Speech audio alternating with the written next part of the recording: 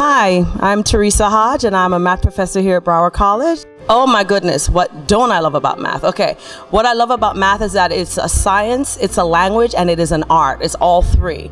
So you get to engage all areas of the brain, both left and right sides of the brain, to do mathematics. You have to see it as all three in order to fully understand it.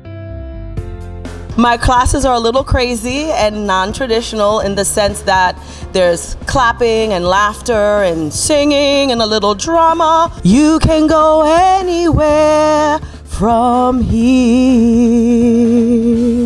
But it's my way of helping to engage the students and keeping them awake and alive and engaged with the material. I started out as an adjunct professor on the South Campus of Broward College in the math department, obviously, and I did that for a few years. But what I loved best about Broward College is that the student was the central focus and teaching was of primary importance, and that drew me to want to become a full-time faculty member here at the institution.